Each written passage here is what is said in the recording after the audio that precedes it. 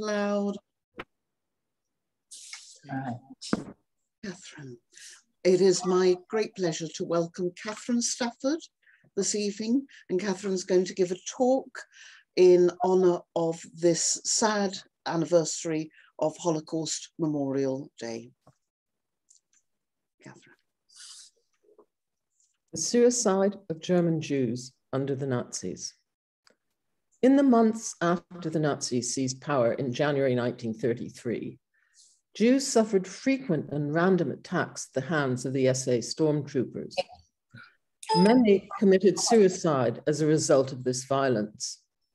Max Reiner, a journalist forced to retire in 1933 as he was Jewish and not permitted to belong to a newspaper or anything to do with the civil service, noted in his diary on the 24th of April that on a recent visit to a Jewish cemetery in Berlin, he had seen many new double graves.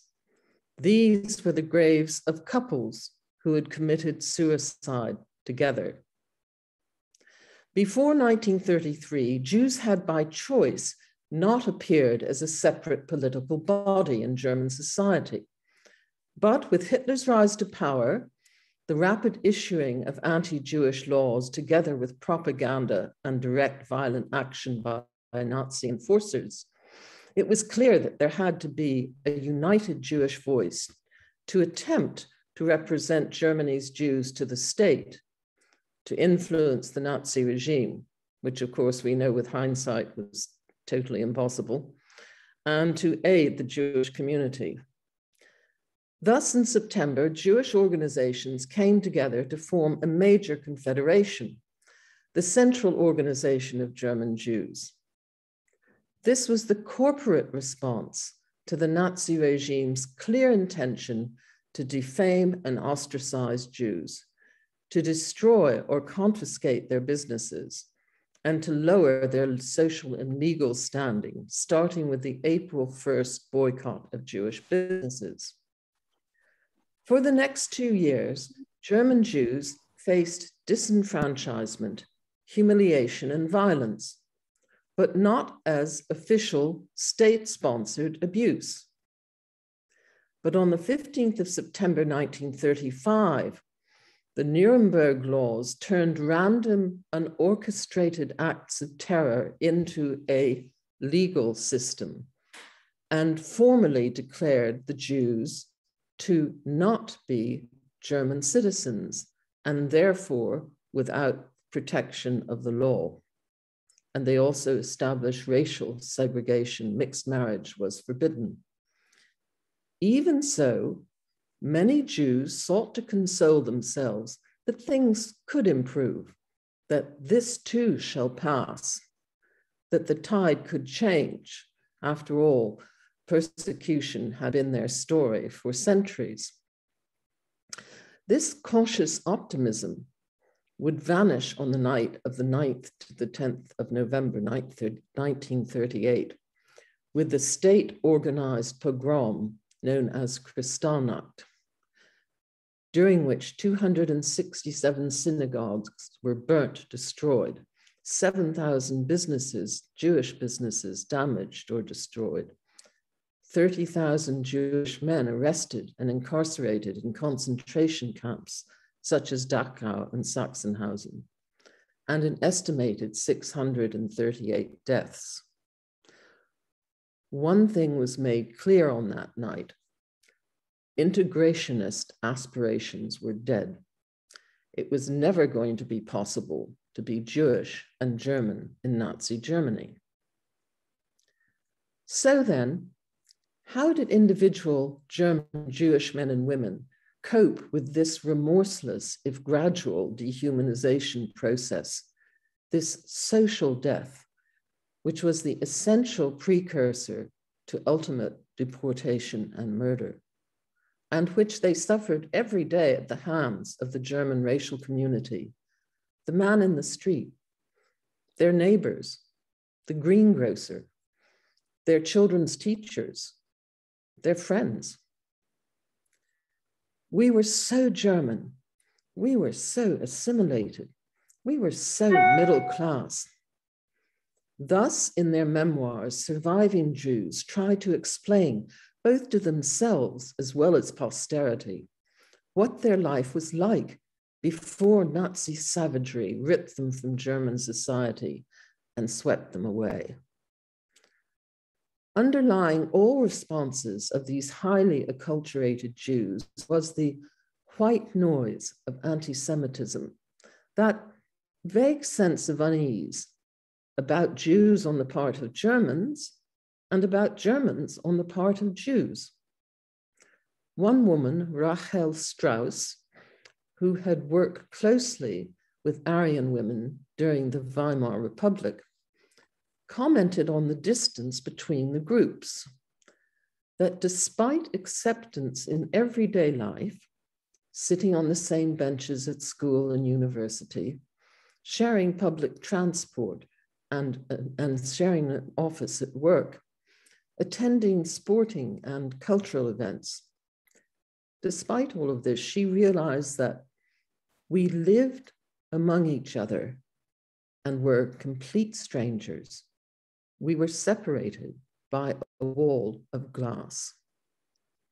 At home in Germany for many generations, nevertheless, Jews weren't uncomprehending of the fact that their legal status as citizens and the opening of higher education and the professions, all of which dated from the 1871 unification of Germany, didn't mean complete acceptance. But they thought they understood the nuances of their own German culture when they looked around them at other countries. To the east, they saw the pogroms of Russia and Poland. By the 1930s, 1 in every 5 Jews in Germany was an Eastern European refugee. To the west, the ultimate secular haven of Jewry since Napoleon's time, France, proved that liberté, égalité, and fraternité was an illusion if you were a Jew, as Dreyfus discovered. This sense of comparative safety in the most civilized European nation made an effective barrier to comprehension, the sheer inconceivability of genocide. This difficulty in processing, in interpreting events on the ground, the fact that they were absolutely rejected, was reinforced by the fact that German Jews had, since their enfranchisement, contributed disproportionately to German cultural life and society at large. And also, to a great degree, as a result of mixed marriage. When the Nazis came to power, there were approximately 35,000 couples living in a mixed marriage. The city of Hamburg had at that time a whopping 57% of all Jewish weddings were to non-Jews. Most importantly, the offspring of these unions, known as Mischlinge, were mostly baptized and brought up as Christians. What, me, Jewish? Don't be ridiculous. Many, to their dismay, shared the fate of those fully self-identifying Jews. One pensioner, Dora G., married to a non-Jewish husband, expresses this sense of outrage at being considered Jewish when she clearly didn't think herself so. She gassed herself in her Berlin kitchen rather than face deportation in 1943, and left a distress note for her husband, detailing her lack of Jewishness. 40 years married to Aryans, first in America to a Protestant, then 34 years in her second marriage. She brought up her children as Aryans, took them to Holy Communion. She didn't marry according to her Jewish faith. None of this saved her. Another suicide, Margaret A., a 58-year-old widow from Berlin, took cyanide the night before her deportation. declaring that she was the widow of a lieutenant colonel in the army, and hence German, not Jewish. Holding on to their middle-class values and way of life was a matter of dignity and integrity.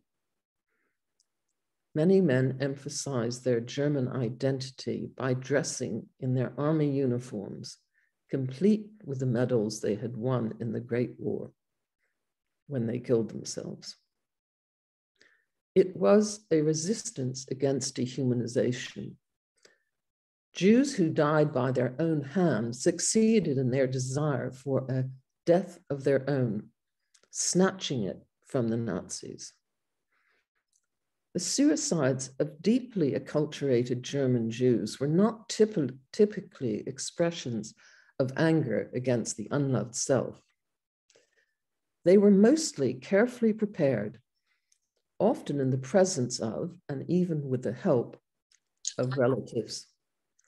With time spent in nostalgic conversations and memories of a happy German childhood, turning in their last hours to the consolation of the German classics, of Schiller and Goethe, of Bach and Beethoven. There was no condemnation for them from secularized families, no sense of breaking religious taboos. Two elderly sisters the night before their deportation were given cyanide by their family, who first tried to dissuade them, but then assisted them and remained, as the sisters died, in their own beds with clean bed linen and fresh flowers on the table. Two young women decided to kill themselves along with their 92-year-old mother. Although they felt they could have coped with deportation, their elderly parent couldn't. This is the only act of love we can still perform for her. One grandson sat and listened to his 83-year-old grandmother reminisce about her youth. And then he read to her from Schiller before she took a large quantity of sleeping pills and drifted off. German Jews had a high regard for the law, which had, after all, obtained for them their status and civic freedoms within Germany. Most difficult for them was the fact that the law itself, as defined by the Nazis, had become their persecutor. In the early 30s, one woman put it thus: "The most frightening thing at this moment was being deprived of the protection of the law. Anybody could accuse you of anything, and you were lost." An example of this leading to tragedy: in 1933, a German Jewish man was arrested because his neighbor complained of his behavior towards her dog. He was arrested.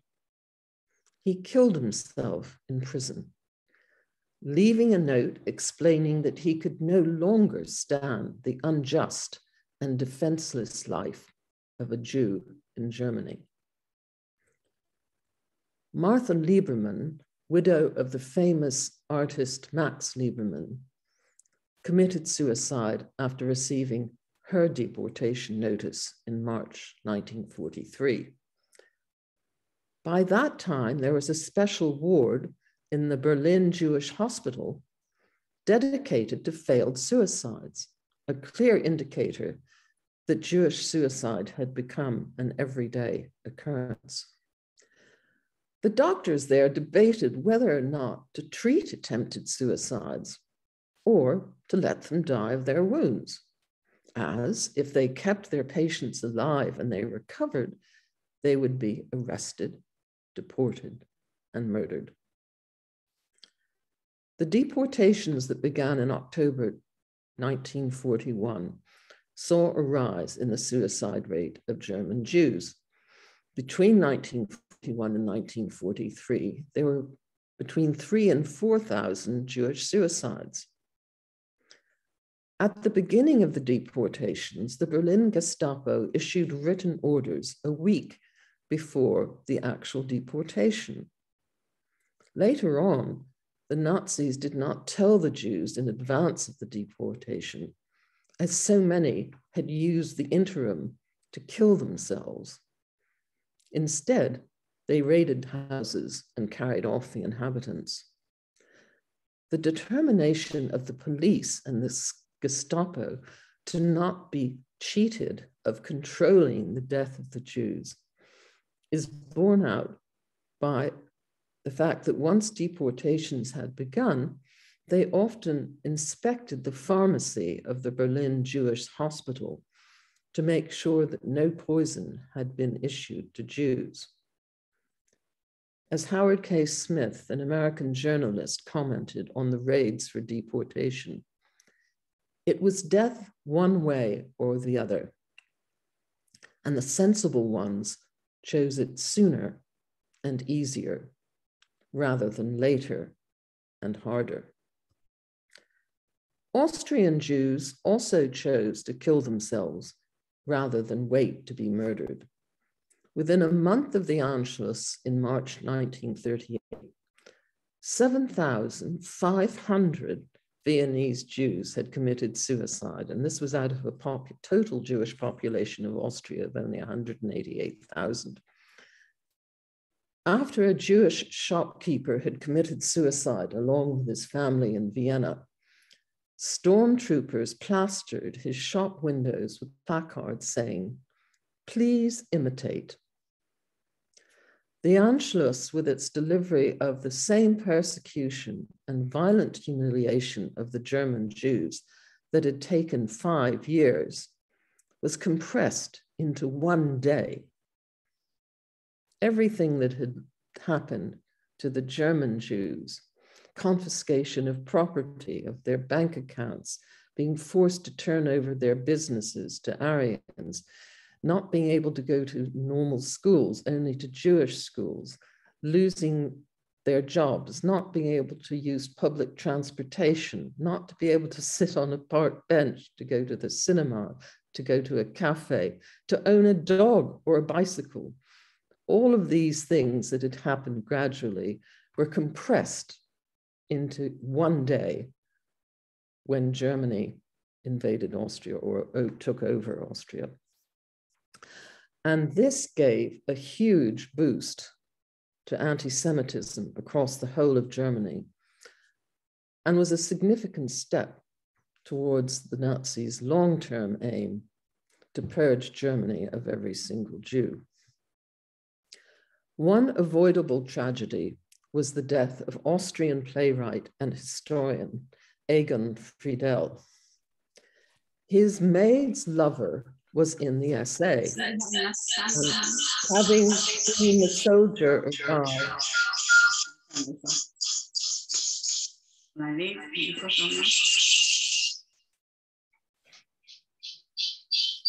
Right, my sound is open. Have you got sound? One avoidable tragedy was the death of Austrian playwright and historian Egon Friedel. His maid's lover was in the SA, and having seen the soldier arrive at the door of the flat, accompanied by another man in uniform, and thinking they had come for him, Egon jumped out of his bathroom window. The end of the war in 1945 did not put an end to the suffering of those who endured the Holocaust, nor to the suicides of Jewish survivors, whose self-inflicted deaths can be broadly seen as the result of long-term traumatization, those who emerged from the horror. Paul Celan, Romanian-born German-language poet of distinction after the war, who committed suicide in 1970, never recovered from the murder of his parents and his own incarceration in work camps. Jean Amery, born Hans Meyer, an Austrian essayist who was tortured by the Gestapo, wrote, "Whoever has succumbed to torture can no longer feel at home in the world." He committed suicide in 1978. Elie Wiesel said of Primo Levi, renowned for his accounts of his experience at Auschwitz, Elie said of Primo Levi died at Auschwitz 40 years later. Perhaps these suicides and those of many other less well-known survivors that don't even figure in the statistic of 6 million murdered Jews are amongst the most tragic.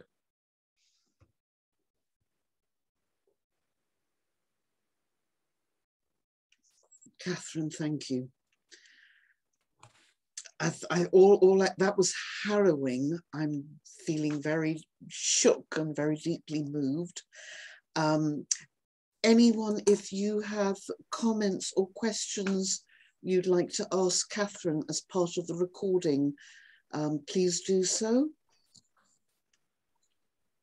You need to unmute yourself first. Yeah, Katherine, I have two questions for you. One relates to, you mentioned suicide continued after the war, but it wasn't only suicide that continued after the war, was it? They went on killing as many Jews as they could. Absolutely, absolutely. And Poland was particularly bad in this regard. And people would try to return, Jews would try to return home, would find someone else occupying their property. And not only could they not get into their own house, but they were often killed, yes. The other question I have for you is on a slightly different plane. Do you think that killing Jews was more important to Hitler than winning the war? Oh, I think quite clearly. I think that is actually documented.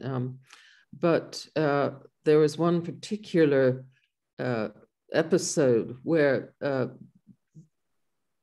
the Greeks were left alone until 1944. But then the Germans decided to round up the Greek Jews. And they took 2 cattle boats, left Athens to tour around the islands to gather them up. And they went to Rhodes and got so many, and to another island and got even more. And they finally knew that there was one Jew on an island miles away. And they went and they got him. And they sent him to Auschwitz, and he was murdered. And, you know, that was happening at the same time they were spending all that effort when they were losing the war, when they knew they were. This was actually after the Allied landings in June of 44. So yes, it's a form of total irrationality. It was their obsession, wasn't it, I think? Yeah. Thank you. Thanks, David. Any other questions? I have a quick one. Sorry, my camera's not working. It's Marnie here. Marnina, hello. Hello. My question is, with the statistics, do we know populations of, because of the Holocaust, 6 million Jews perished, but with the statistics of suicide rates, how high or low, or the statistics of that, do we have anything like that? Does that make sense? Sorry, I'm not quite sure I understood that. Do we know how many Jews? So the statistics, if we included the suicide rates, because I'm assuming as far as I know, the 6 million and the 11 million altogether were just populations of people who were in camps and who had died because of the camps. And so I'm wondering, do we know the statistics compared to the camps and compared to suicide rates? Possibly, but I'm afraid I don't know them. I'm sorry. Sorry, I can't help you with that, but I'll make a note of it and look it up. And it's seriously, if you would like the question answered, I can, we can exchange email addresses or whatever. Yeah. If you want. I'm happy to facilitate that. It's a really interesting question, Marlene. In other words, how much more than 6 million actually was the toll? Exactly. And honestly, this is why I was so intrigued about this lecture, was because I'd never actually thought about it from this side. And I would also see that it would be quite difficult to comprehend, because there are letters, there's notes. So who is the ones that are committing suicide due to trying to avoid deportation or trying to take controls back into their own, versus the ones that just were having just a hard time? Right. Yes, that's a very good point. And of course, I didn't feel that there was ample time to address it, but suicide generally in the general German population was very high after World War I, with the economic problems, the tremendous economic problems they went through. They felt very depressed. They were out of work. There was hunger. You know, it was the serious social problems that came along with the end of the war, which of course they blame mostly on the Jews. But yes, that led to a great increase in mainly amongst the working classes in ordinary German suicide. I just wanted to say thank you so much. I really learned a lot and I appreciate it. And yes, Deborah, if you could definitely pass on the information, I would love to know the statistics on it. No worries at all. I think we've got space for maybe one, two more. Is there anyone else wanting to ask a question of Katherine? Oh, yes, Rachel, you need to unmute yourself. I don't have a question, just to say thank you, Katherine, as well for both for a fascinating and devastating lecture, but also for, I think that it's very important in the presentation of this information to give it a dignity, and I think you did that, and thank you very much for that. I really appreciate it. Thanks. Thank you so much. Anyone else? In that case, I'm going to stop the recording. Thank you, Rosari. Did you see that, Katherine? Okay. So, yes.